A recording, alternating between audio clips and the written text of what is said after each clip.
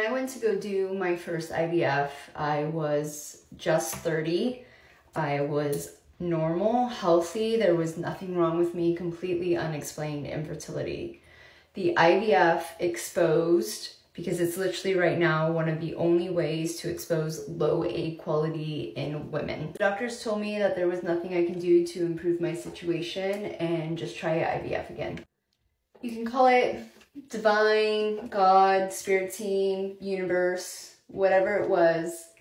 I sat in that doctor's office and knew that was complete bullshit. I didn't know how, what, why, when, where, but for some reason I was really guided to not take their advice and go discover how I can change my situation. 5 years later, I got pregnant naturally with our second son. And this was after another full failed IVF, 3 frozen embryo transfers, which ended in 2 miscarriages and 1 live birth. My journey was so long because I had to piece all of this together. There were no fertility podcasts, fertility books, very minimal people even linking cellular health, autoimmune issues, to fertility issues.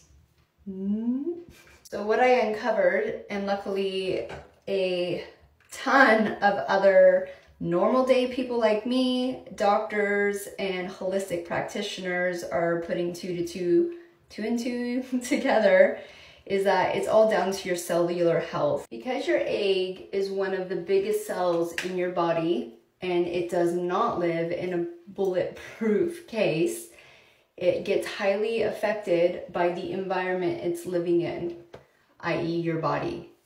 So we need to discover where in your body the inflammation and the oxidative stress is occurring. And because your fertility does not work on its own, we look upstream. Your hypothalamus, your pituitary, your penile, your adrenals, your thyroid, your liver, your gut health are some of the top areas that you need to hyper focus on to improve fertility and boost egg quality. In my opinion, everyone should take 3 to 6 months before trying to conceive naturally or with medical treatment to boost their cellular health, to decrease chances of fertility issues, pregnancy issues, and postpartum issues.